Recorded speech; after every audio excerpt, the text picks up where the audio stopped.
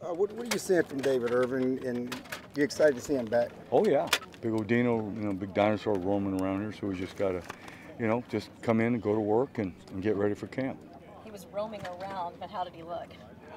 He's just running. They have him running right now. So just the process right now, getting back in good shape and getting ready to go. But it was great to see him. What does he bring to the defensive line when you do have him healthy in there? Oh, I mean, he's a heck of a player. One, I mean, he's a terrific pass rusher.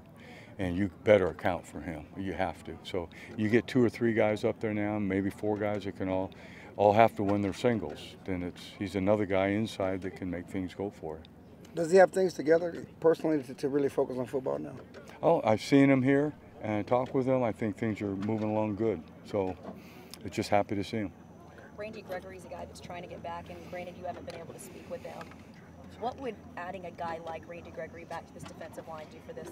Yeah, well, I think the first with him, get him in a stance and get him going. He's been off for a long time. He's talented, no question, and he's a great guy and smart. But number one thing we got to do is just groove him back in. Groove him back in before I start setting standards for him and goals.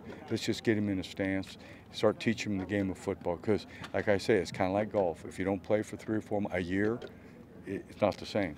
The timing. So I'm just excited to hopefully get a chance to work with him again. Van Der Esch hasn't been able to go the last couple of practices. Is he missing much?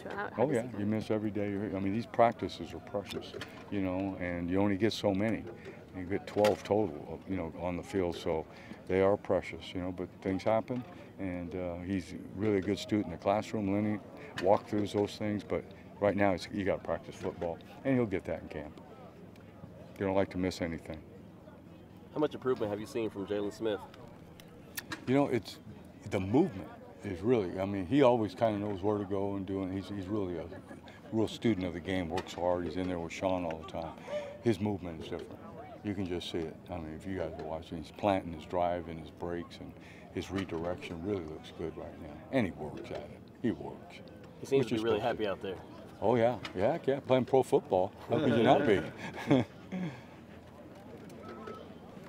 You mentioned, yeah. Rod, you mentioned David Irving roaming around, as you said.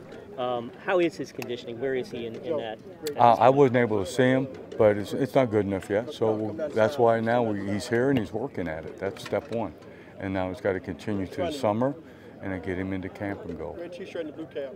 How have you liked what Chris Richard has brought to the secondary? Oh, I love it. I love it. And not just secondary, the whole defense.